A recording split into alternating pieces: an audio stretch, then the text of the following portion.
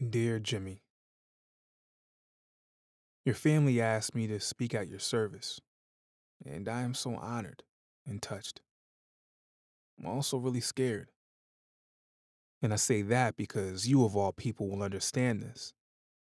I'd like to run away and call in 4 days from now from the beauty parlor. I want to do a good job because I love you and because you always did a good job. I think the deal is I'm supposed to speak about the actor-artist work part of your life.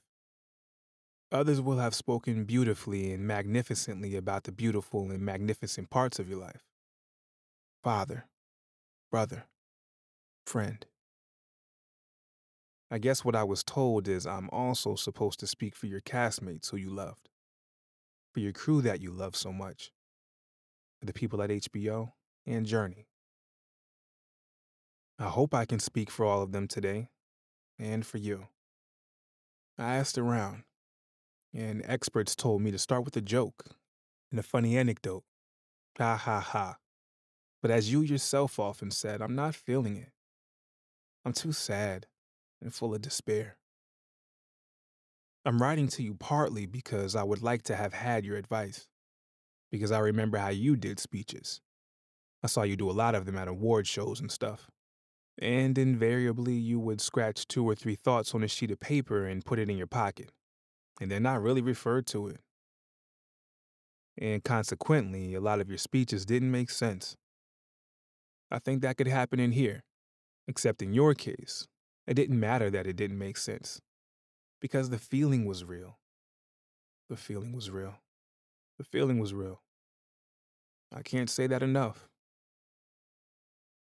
I tried to write a traditional eulogy, but it came out like bad TV. So I'm writing you this letter, and now I'm reading that letter in front of you. But it is being done to and for an audience, so I'll give the funny opening a try. I hope that it's funny. It is to me and it is to you. And that is, one day towards the end of the show, maybe season 4 or season 5, we were on the set shooting a scene with Stevie Van Zandt. And I think the setup was that Tony had received news of a death of someone and it was inconvenient for him. And it said, Tony opens the refrigerator door, closes it, and he starts to speak. And the cameras rolled, and you opened the refrigerator door, and you slammed it really hard. You slammed it hard enough that it came open again. And so then you slammed it again. Then it came open again. So you kept slamming it, and slamming it, and slamming it, and slamming it, and went apeshit on that refrigerator. And the funny part for me is I remember Stevie Van Zandt, because the cameras are going and we have to play this whole scene with the refrigerator door opening. I remember Stevie Van Zandt standing there with his lip out, trying to figure it out. Well, what should I do? First ask Silvio because he just ruined my refrigerator. And also ask Stevie the actor because we're now going to play a scene with the refrigerator door open. People don't do that. And I remember him going over there and trying to tinker with the door and fix it. And it didn't work. And so we finally had to call cut and had to fix the refrigerator door. And it never really worked because the gaffer tape showed on the refrigerator. And it was a problem all day long. And I remember you saying, this role, the places it takes me to, the things I have to do. It's so dark. And I remember telling you, did I tell you to destroy the refrigerator? Did it say anywhere in the script, Tony destroys a refrigerator? It says Tony angrily shuts the refrigerator door. That's what it says. You destroyed the fridge. Another memory of you that comes to mind is from very early on. Might have been the pilot. I don't know. We were shooting in that really hot, humid summer New Jersey heat.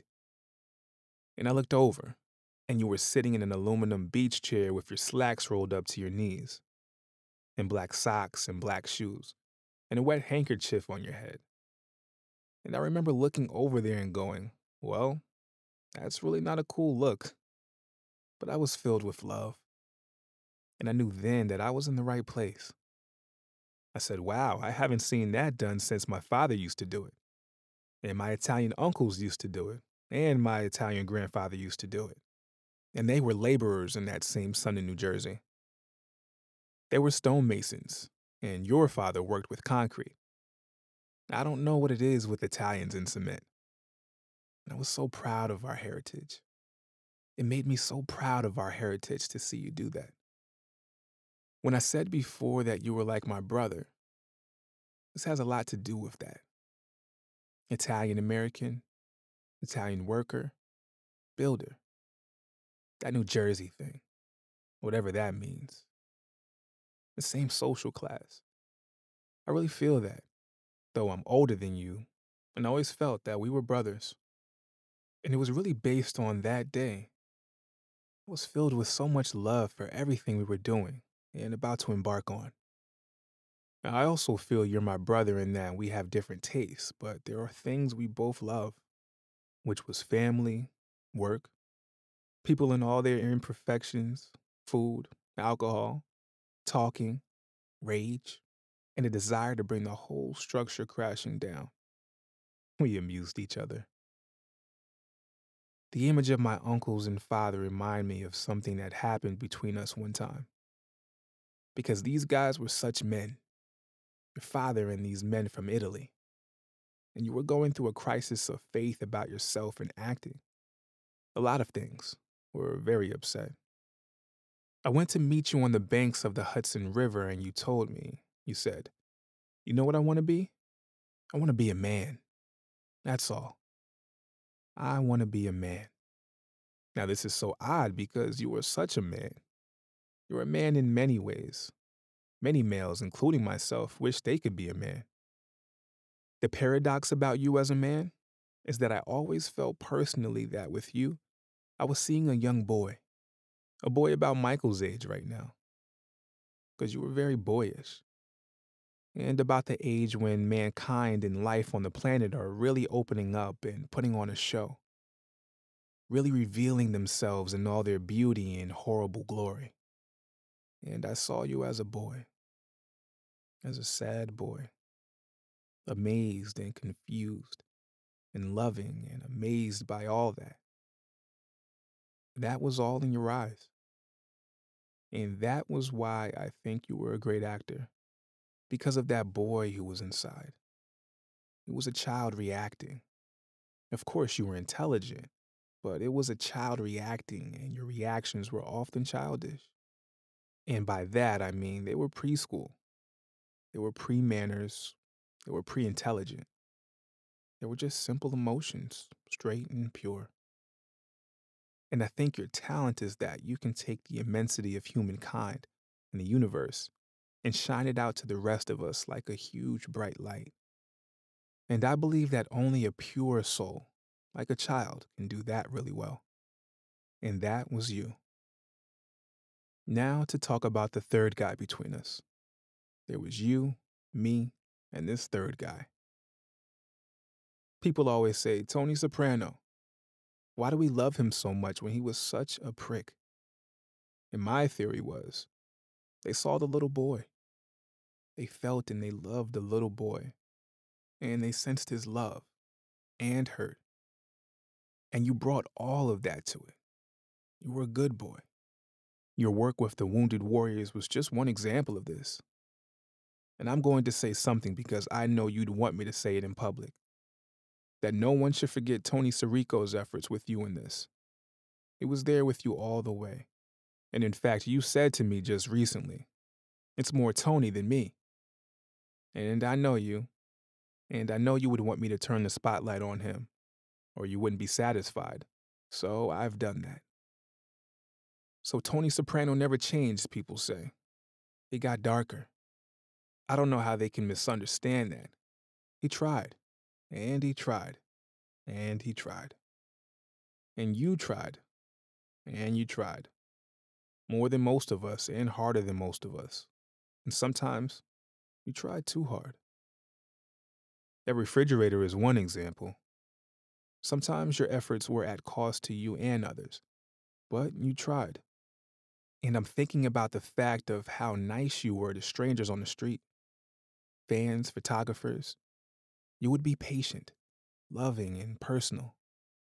And then finally, you would just do too much, and then you would snap. And that's, of course, what everybody read about, was the snapping. I was asked to talk about the work part, and so I'll talk about the show we used to do and how we used to do it. You know, everybody knows we always ended the episode with a song. That was kind of like me and the writers letting the real geniuses do the heavy lifting. Bruce and Mick and Keith and Howling Wolf and a bunch of them. So if this was an episode, I would end with a song. And the song, as far as I'm concerned, would be Joan Osborne's What If God Was One of Us. And the setup for this, we never did this, and you never heard this, is that Tony was somehow lost in the Meadowlands. He didn't have his car and his wallet and his keys. I forgot how he got there. There was some kind of scrape. But he had nothing in his pocket but some change. He didn't have his guys with him. He didn't have his gun. And so my boss, Tony Soprano, had to be one of the working stiffs, getting in line for the bus. And the way we were going to film it, he was going to get on the bus. And the lyrics that would have won over, that would have been, and we don't have Joan Osborne to sing it. If God had a face, what would it look like? And would you want to see if something meant you had to believe? And yeah, God is great. Yeah, God is good. Yeah. So Tony would get on the bus and he would sit there, and the bus would pull out of this big billow of diesel smoke. And then the key lyric would come on, and it was, what if God was one of us? Just a slob like one of us. Just a stranger on a bus, trying to make his way home. And that would have been playing over your face, Jimmy. But then, and this is where it gets kind of strange, now I would have to update because of the events of the last week, and I would let the song play further. And the lyrics would be, just trying to make his way home, like a holy rolling stone, back up to heaven all alone. Nobody calling on the phone, except for the Pope, maybe in Rome. Love, David.